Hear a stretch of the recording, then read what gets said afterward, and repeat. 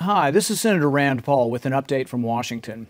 It's the end of the year, and as usual, Congress prepares to kick the can down the road by continuing to spend money we don't have.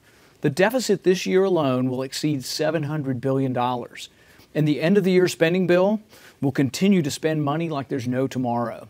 So whose fault is it? Democrats? Republicans? Really, both parties are to blame. Both parties want to increase spending, but for different reasons.